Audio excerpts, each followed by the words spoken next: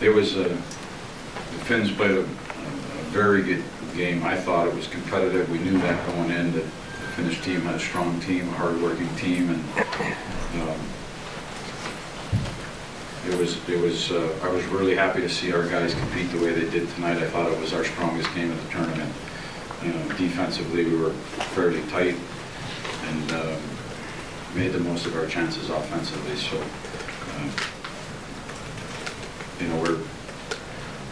we realized that it was an important game for both teams, and I really liked the way our guys played tonight and competed.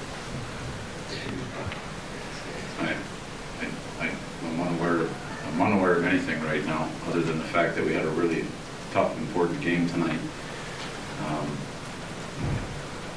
You never pick your opponent. We've got a hard-fought game coming up against Germany. We want the highest seeding possible, so we'll need to be ready for that game. Но соперника выбирать